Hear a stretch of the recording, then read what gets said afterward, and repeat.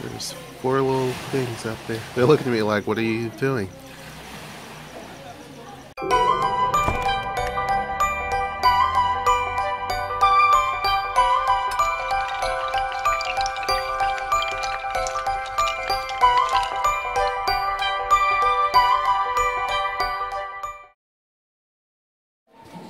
So, having breakfast obviously this morning. And so they ordered a lot of, well, not a lot, but she ordered some plywood so that we can make about 4 nuke hives, which is going to be cool. That at least gets them started. I don't know what she's going to do about frames because we don't have those. But the guy's here to put that together, at least one, and then we're going to put up the observation hive finally. All right. So, got up early this morning. It was great last night. This is Wednesday. So, I have one more morning here, and then that's, well, not true. I have 2 more mornings, but I have one more day, full day here, which is tomorrow. And then I'll leave on Friday morning, but I got up early this morning. You know, it was great last night. There was a storm that came through, so it literally was nice and windy and cool for a long time. It was great. You know, it broke the stale heat and everything. So it was nice and windy. It stayed that way for a long time, up until like middle of the morning. And then it started to get warm again. But that was around the morning time. It was still not unbearable heat. It wasn't unbearable heat at that point. So yeah, it was not so bad. But that's been pretty much it. Okay, so this is the location of where we're going to put the actual production hives. In this corner here, it's pretty well protected. It still gets quite a bit of sun, as you can see. It has a wall here to protect it. It has a fence here to protect it, and that is going to be a garden there. So we think this is actually a good center to put them, or a good place to put them. The entrance should also go out to the south, which is the optimal point for the bees. So we shall see in terms of you know, how many hives we're going to put here, but as of right now we're going to start off with 2. So they're going to be in this general area somewhere. All right.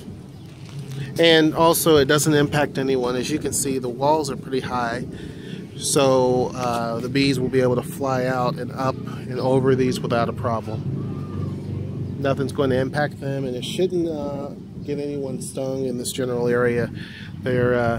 Everyone's well protected and safe. However, we will have signs that will indicate that there are bees. There will be signs on the doors and whatnot that state that there are bees right here. There's plenty of water sources around. As you can see, there's a water hose. So we think this is going to be totally fine. Alright, well today, sorry again that I'm recording in the dark, but I do some stuff during the day too. But today has been a pretty interesting day. I wouldn't say tough. I mean, it is tough. It is tough. But, you know, the director has been extremely cranky all day, complaining about everything. And, you know, she's a great person overall, but just very, have been crabby and cranky all day, irritated, frustrated and upset. And there's many reasons for that, but I feel that people have to be responsible for their feelings. It doesn't matter what's going on in your life. I think you have to be responsible for the way that you react to things that go on in your life. You know, I'm not saying I'm perfect, by no means, but there's certain ways you have to conduct yourself. And it's one thing to be angry and upset for a minute, but it's definitely not okay to be angry and upset for an entire day. That's just not how it works. That's just not the way that you get things done. It's just not the way an adult is supposed to act. It's just not how you do business. So, you know, dealing with that, and then, you know, of course, Noelle's at home by herself, and, you know, she's frustrated too for different reasons, but, you know, it is what it is. So I'm catching grief on both ends, here and there. But I don't want that to overshadow the good points. Tonight is Wednesday night, so I have one more night here, and then that's it. The good thing is that on tomorrow night at this time, I know that pretty much it's almost over, because I have to get up very early in the morning, and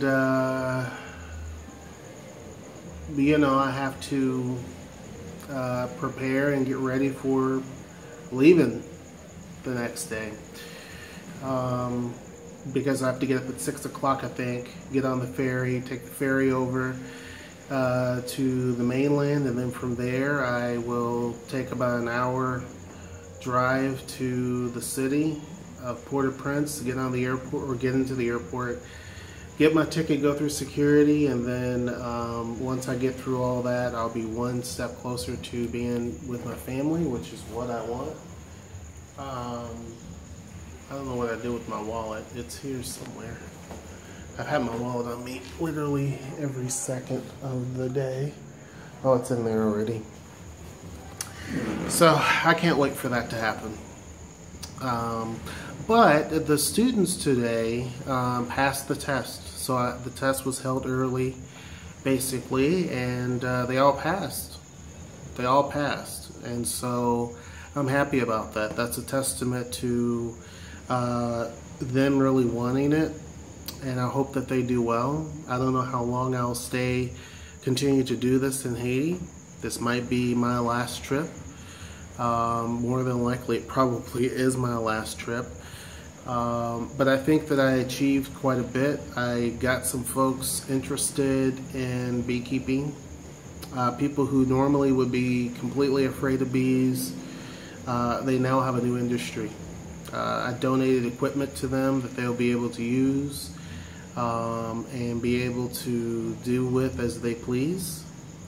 So I'm happy about that. I donated a lot of seeds to Greater Good International, so that this property hopefully can flourish with flowers, and that the bees that they get will be able to have a bountiful harvest of food. I hope that the folks will be able to take the honey that they get and supplement their income. That's what I'm hoping to do. I hope that they can, you know, barter if need be, you know, trade food for food, trade honey for eggs, or trade honey for whatever. I hope the Greater Good can make some money from this as well, hopefully. I hope that's the case. But for me, I think that it's back to Seattle, obviously. And I think that I have to look at my next steps in terms of what I want to do. But yeah, that's pretty much it. It was a pretty full day. It was kind of hot today. It's hot right now too. There's no air. Hopefully the wind will blow soon, and I'll get some air. I think it's starting to kind of kick up, but that'd be great. So anyhow, until next time, I will see you. Take care.